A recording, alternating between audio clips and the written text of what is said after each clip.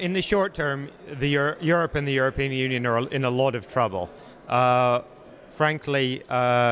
European policymakers have completely mishandled the crisis of the last few years, and that's led to something of a crisis of legitimacy for the European Union. And there is absolutely no evidence that policymakers have grasped the depth of this crisis, either in political or economic terms. What we're seeing, for example, at the moment is this fixation on the short-term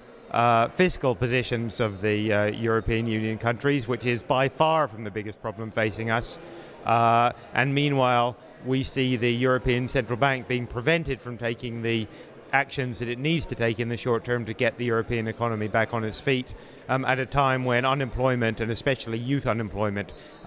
is at unacceptably high levels in most European countries, and at levels that are nothing short of catastrophic in some countries like Spain and Greece, for example. As well as the short-term problems, the European Union faces a number of challenges in the longer term. So there are some that we know about, for example, the financing of the European welfare state and the social model over the medium to long term, the rise of China and other emerging market powers. There's some things that we don't know very much about, like what the impact will be of climate change,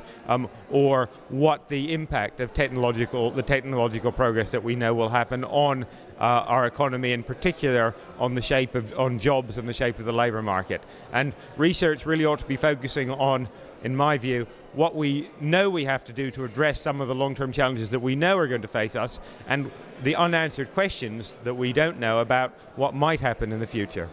European policymakers really need to get their act together and focus on the big issues rather on the sort of rather petty infighting which has become prevalent of late. The big challenge facing the European Union is not that some states are running deficits, it's not free movement of workers within the European Union, about which my fellow countrymen are currently becoming completely hysterical. It is growth and jobs, and we really need to refocus on growth and jobs, and we need to get policymakers to refocus on growth and jobs, and we need them to communicate to people around the European Union that we are actually going to do something about it rather than sitting around and fiddling.